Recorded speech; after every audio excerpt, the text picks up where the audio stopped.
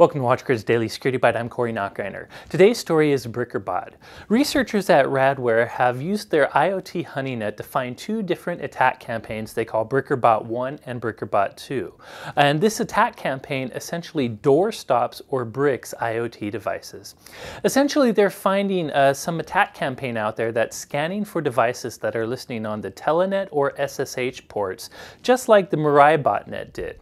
Also like Mirai, it then tries to use default passwords to gain access to these devices. However, unlike Mirai, it doesn't actually install malware onto these devices. Rather, it messes with file systems and other things to essentially make these devices inoperable. While they're not technically bricked, you can recover them. It's going to take quite a bit of work to get them back into working order.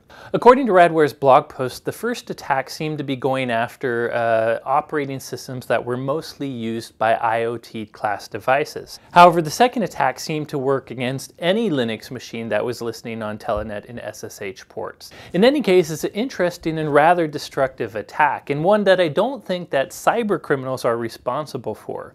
Most cyber criminals who want to monetize their attack won't destroy the computer or device that has the data or resources they're going after.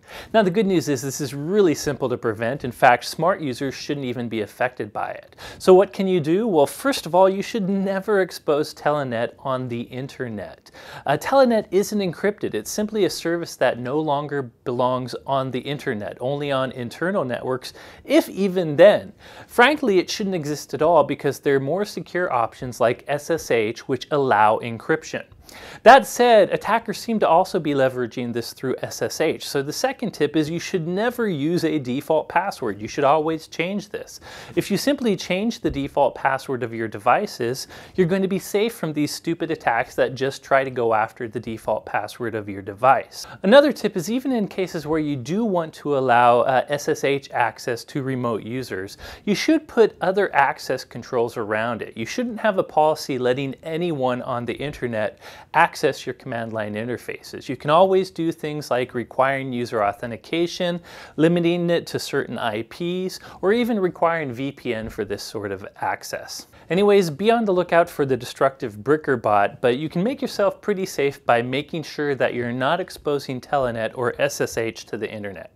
That's it for today's story. Thank you for watching.